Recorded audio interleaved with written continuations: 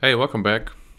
If you watched my channel before, you know that I design pretty much everything I build in CAD nowadays, and I'd say it's actually my most important tool, even before the physical tools in the shop here, because a lot of these projects would just not be possible without lots of planning. That being said, it can be very time consuming to create CAD models, especially if you want to put a complex real-life object into your drawing for reference or to 3D print something. So it would be incredibly useful to have the ability to do that quickly and easily, and that's what today's video is going to be about. We're going to take a look at the new Trackit from Revopoint, which is their most advanced 3D scanner so far and has so many features that I can't possibly show all of them in one video, but I will be showing you how 3D scanning works in general, why this scanner is different from the ones you might have tried so far, and why this is such a useful tool for designing and producing parts. So let's take a look at what's inside these boxes, and then we're going to show you how to set it up, and we'll do some scans to see how well it works. The first thing that surprised me, besides the size of the boxes, is just that from the packaging alone you can tell immediately that this is not just a toy for hobbyists, but actually feels like a professional device. The Trackit doesn't just come in a cardboard box, but rather everything is contained in these two huge, very sturdy flight cases that even have extendable handles and wheels so you can move them around as a trolley.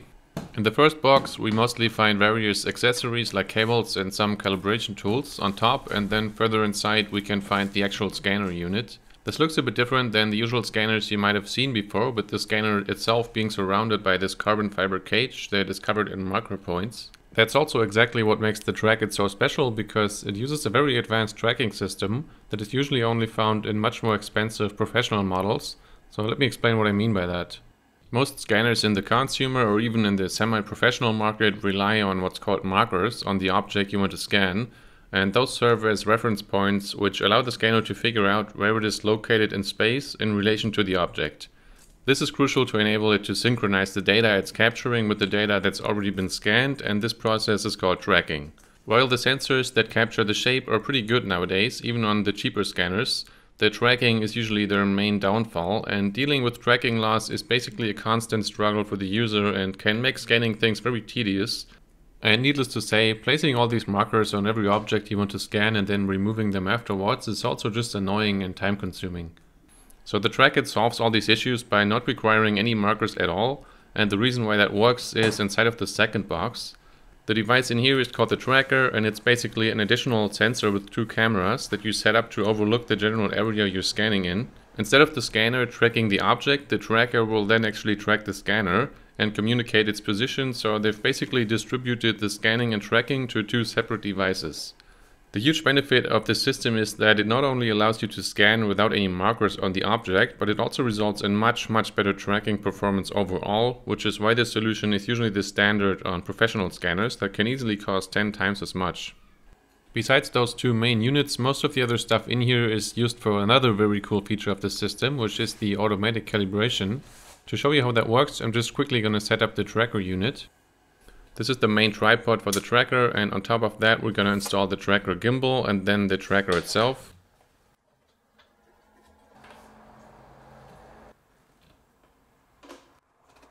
Then we just got to connect a bunch of cables. Everything is USB-C on this, and as you can see they thought of everything because the connectors actually screw in so they can't fall out.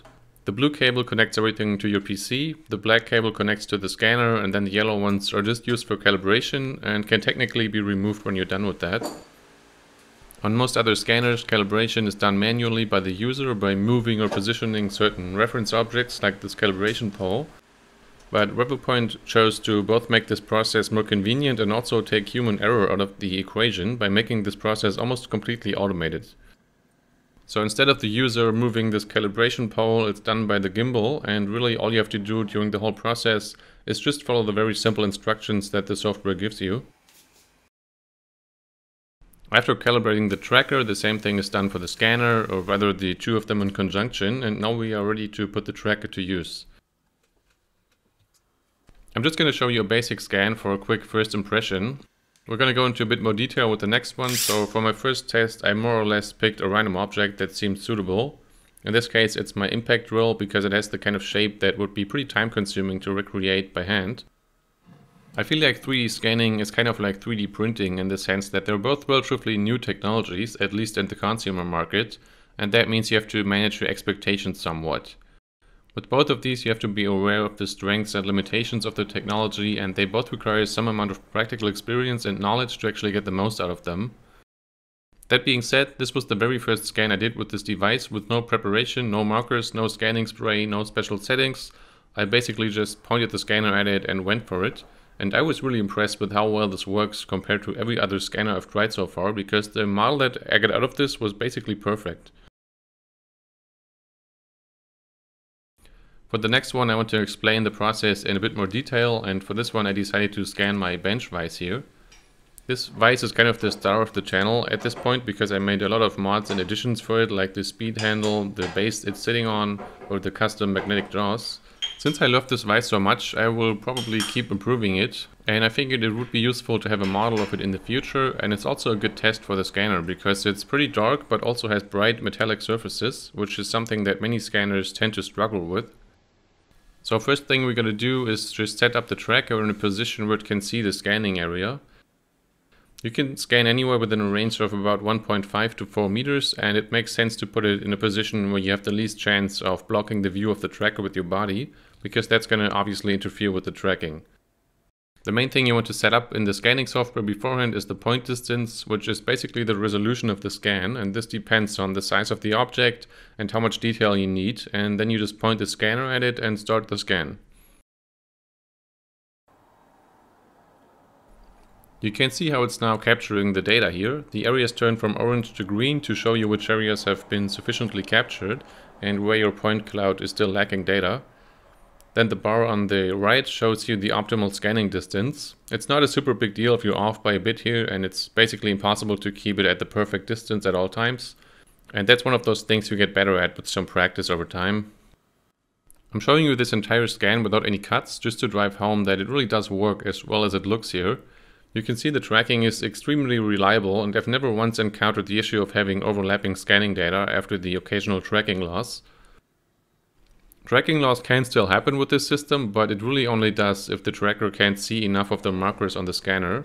This generally happens when either your body is partially or completely blocking the line of sight, or if the scanner is hidden behind the object.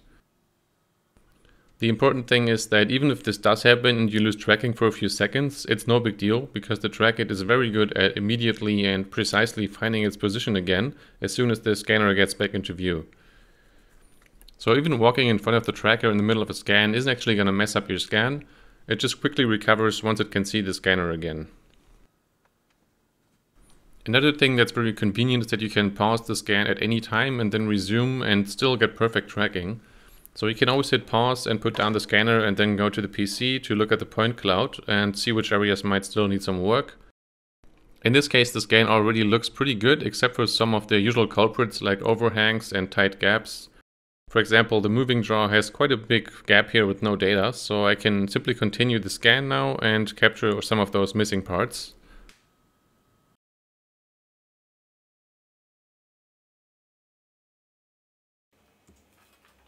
As you can see, there's still a few spotty areas here and there, but those are fairly small, and the Revopoint software is really good at filling those small holes nowadays.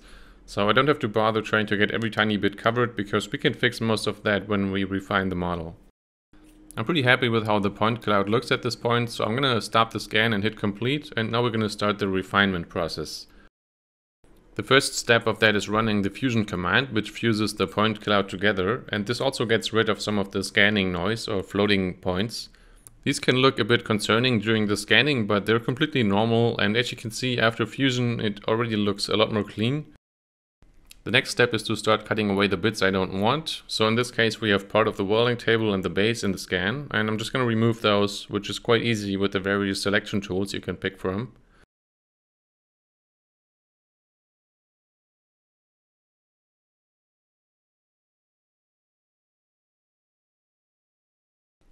After that, I'm now going to run the mesh command, which turns the point cloud into an actual triangle mesh that can be used in other 3D applications.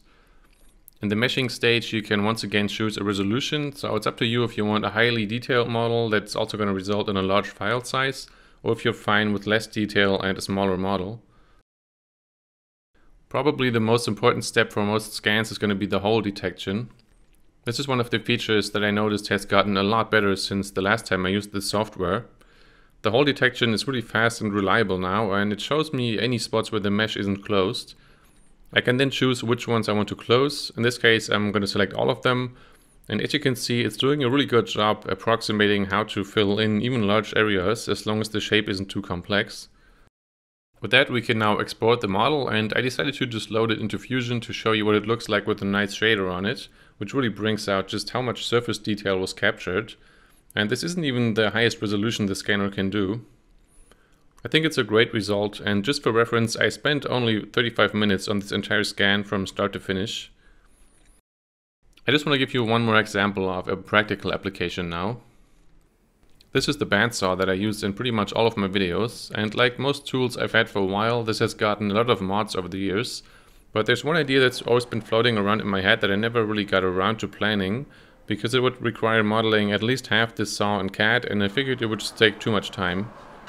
So even though this saw is easily the best bang for your buck tool I ever bought, the biggest downside of these cheaper versions is that when you want to do a miter cut, you have to use this weird setup where you're actually changing the angle of the vise jaws and putting the workpiece in at an angle. This makes miter cuts kind of awkward and has a bunch of disadvantages, which is why on more expensive models the upper portion of the saw is mounted on a rotating platform instead. So the idea I've had is to get rid of the base and just use the top part of the saw and mount that to a custom machined plate that does the same thing. I could then even install the whole thing on my welding table somehow, which would enable me to use different vices and utilize the saw in other ways it was never intended for. So to figure out the overall geometry and all the necessary clearances, I want to scan the top half of the saw, which requires me to take it apart to some extent, so I can actually get a good look all around. I'm also removing the motor for this, partly because it's blocking the view in this area, but also because another plan I had was to convert this saw to direct drive and get rid of the pulley system, which is another reason why I want to scan it. Now that I removed the part I want to scan, there's a few different ways of going about this, because this has a shape that's going to make it pretty tricky to get everything in one scan. I could prop it up like this and try to scan both sides at the same time, but there's actually a few better solutions for that. One thing the Trackit supports is called multi-position scanning, where it actually allows you to move the scanned object or even the tracker during the scan, which is pretty impressive, although it does require you to put a few markers on it. This is usually used for very large objects and allows you to even scan entire cars. But for the bandsaw, I figured I'd go with a different solution, which is to do multiple separate scans and merging them together. So I propped it up on a piece of wood so that I can scan the top side first. And once again, the scanning itself went very smooth here. One thing that can be slightly difficult to deal with this system is that you do have to be able to at least somewhat watch your computer screen as you're scanning to see what's going on. So depending on your PC setup, this can get a little bit awkward if your computer is not a laptop, in which case you'd want to set things up so your screen is not too far away or behind you. You do also need a pretty powerful computer to run this, so that's also something you might want to keep in mind. Revopoint also makes a handheld scanner that's completely independent of a computer or any cables, but that obviously can't deliver the same results, so at the point where this tech is at right now, you kind of have to choose between portability and performance. With the first side scanned, I can now just flip the whole thing over and scan the other side in a separate scan. Coming back to what I said earlier about managing expectations, there's quite a few areas here that are basically impossible for any scanner to capture because it's not an X-ray machine. So it's not going to be able to see what's underneath those pulleys, for example, but it's also not relevant. The scans you make with these kinds of devices rarely need to be perfect or complete down to the last corner, and it makes more sense to just concentrate on what you actually need the scan for than trying to capture everything 100%. That being said, if you really needed a perfect model of this, you could still get that, but it would require disassembling things further and scanning the individual parts. Now that I have my two halves ready and fused, I'm just going to cut away the bits I don't want again, and then we can run the merge command, which also has gotten really good in this software. The automatic alignment feature figures out by itself how to put these scans together so they match perfectly, and 2 scans is enough in this case to get a pretty complete model, but depending on the complexity of your part you can merge together even more scans if you need to. After it's merged, I'm just going to run through the refinement process again, and here's what I ended up with. All I need to do now is import this into Fusion, and then I can start to actually design a whole construction around the scan and be sure that everything's going to fit when I'm done. Again, this whole scan took me less than an hour, and I'm not sure how long it would take me to build this in CAD manually, but I most likely wouldn't even finish writing down the basic measurements within that time. To sum everything up, I'm really impressed with this scanner.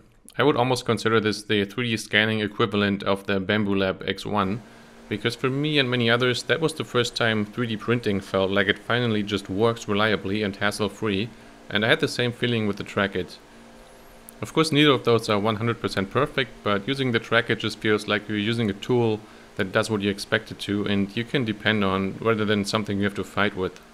The one major downside I see with a system like this is you have quite a few cables laying around, you're always going to be tethered to a PC, and it does require a little bit of setup. But I think those things are easily offset by the scanning performance. I could imagine that the next step here might be to try and make a system like this completely wireless, so I'm excited to follow the rapid development of this technology in the future. While this obviously works great for a hobbyist, I'd consider the scanner to be in the semi-pro or even professional field, and so does Revopoint, because they actually intended this to also be used in industrial applications like robotic scanning. While the price might seem steep at first, that's only until you realize what similar tracking scanners cost, because this is the cheapest scanner that utilizes this type of tracking today, so it's important to put that in perspective. There's a link in the description where you can get the Trackit on Kickstarter for 38% off at the point of releasing this video, so head on over there if you're interested. If you're still here, I hope this video was helpful for some of you, and don't worry, I won't turn this into a review channel. Next time I'm actually going to be back with another cargo bike build, but sponsors like Revopoint actually make this channel possible, so if you want to support me, you can just support my sponsors. And I promise I'm only ever going to do videos like this if I think the product is actually interesting to you guys and something that I would use myself. So thanks for watching and see you next time.